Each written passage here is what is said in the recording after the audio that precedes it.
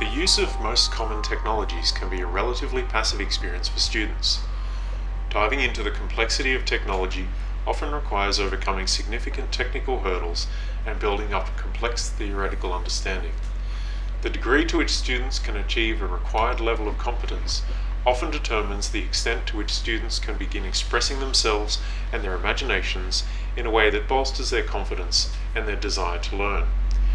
3D printing technology has been around since the 1980s, and both a streamlined workflow and an accessible culture have developed to support it. The wide availability of software and hardware related to 3D printing means that for students to develop a level of competence that allows for recognizable expression of their vision requires neither technical prowess nor esoteric knowledge. In this video, we'll consider the process of 3D printing as a whole, not solely the 3D printer on its own, as it is not functional without various pieces of design software. A 3D printer considered in isolation from this design process has little value in a classroom. We will discuss 3D printing as a tool for producing learning materials and for developing custom solutions to scientific problems. 3D printing is an ideal tool to introduce students to a range of skills and competencies, particularly in design-based subjects. However, in science, where the focus is primarily on learning concepts, the vast repository of pre-made printable designs means that teachers and students can download, manipulate, and print parts and models to assist in their learning.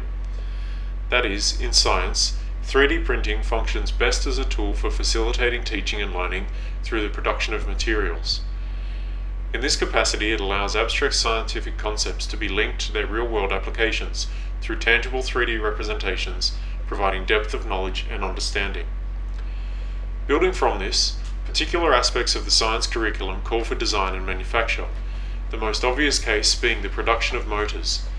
3D printing allows increased precision and accuracy when students are building prototypes and models.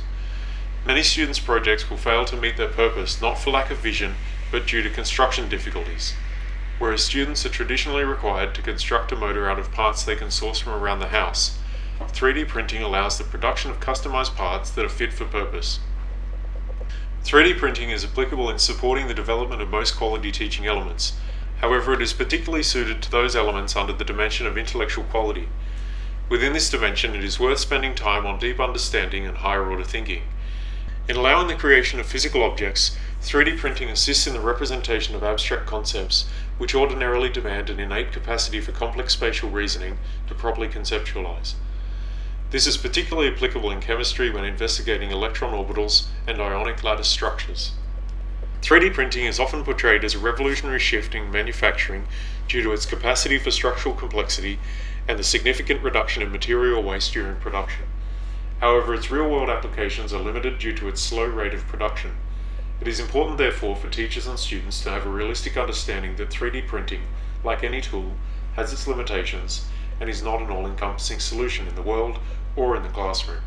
From this perspective, students can come to understand that the modern scientific process is inherently tied to industrial and market needs, thus closing the gap between science as experienced in the classroom and the reality of working as a scientist. Because of the versatility of 3D printing, it should be thought of as a tool for supporting assessments and lessons, rather than something that explicitly links to particular curriculum outcomes. Hence, it can conform to almost any area of the syllabus. It should be obvious by this point that 3D printing provides almost unlimited opportunities for real-world connections. The processes and skills used in the printing of physical objects are applicable to engineering, industrial design, and scientific instrumentation, exposing students to the entire manufacturing process in microcosm.